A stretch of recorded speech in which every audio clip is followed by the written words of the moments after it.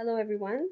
This PowerPoint presentation is for grade 5 students for their social studies. The first chapter is Identity and Inquiry. This presentation is based on the book Voices of Canada, People, Places, and Possibilities.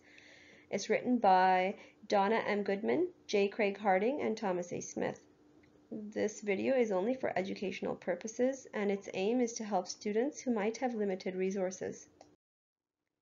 Identity. Our identity is how we see ourselves. It is shaped by the languages we speak, the groups we belong to, and where we come from. So who are you? Where do you live? What languages can you speak? And what traditions do you practice in your home? What do you like to do? And where do your parents and grandparents come from? What is the Canadian identity? What images come to your mind when you think about Canada? Some things that might come to your mind are the maple leaf, beaver, totem poles, hockey, Rocky Mountains, Tim Hortons, and multiculturalism. At this point, you can brainstorm yourself what things represent Canada to you. Inquiry. In order to learn about ourselves, we have to ask questions, which means to inquire. We have to ask about who, what, when, where, why, how, and if. Inquiry needs critical thinking skills.